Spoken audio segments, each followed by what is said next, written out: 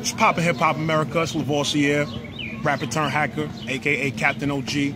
I got a question for you today, black people.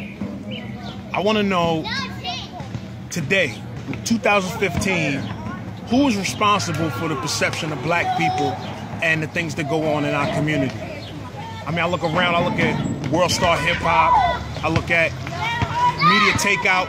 These are the #1 web properties in the black community for the urban demographic. This is not some racist terrorist organization putting out content to make us look like Sambos and unintelligent. This is what we're choosing to represent ourselves.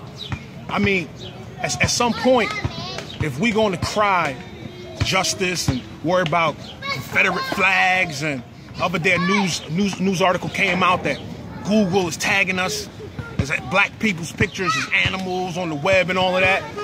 But who's responsible for that perception? I heard a statistic a couple of years ago that said somewhere around 75 to 80% of white Americans do not live around black people, meaning by and large, they do not live where black people are, right? In neighborhoods full of black people.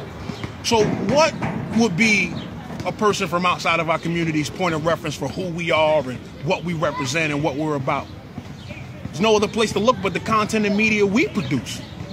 We exalt these images and say this is who we are. Now that we have a voice with the internet and technology, now that we can say what we want and say, hey, world, this is who we are, this is what we represent, and this is our identity.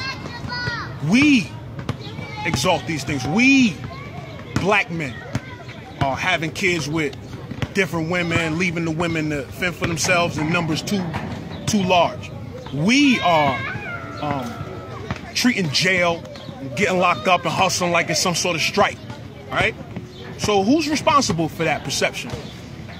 If we choose to say, hey, look at Empire, Love and Hip Hop, all this ratchet TV is done by us. We create this. So why, when we celebrate these images and these stereotypes, if you will, and say this is who we are, why is it that when white people take it at face value, we get mad? Maybe they just believe what we're saying about ourselves, right? So can we hold them responsible, right?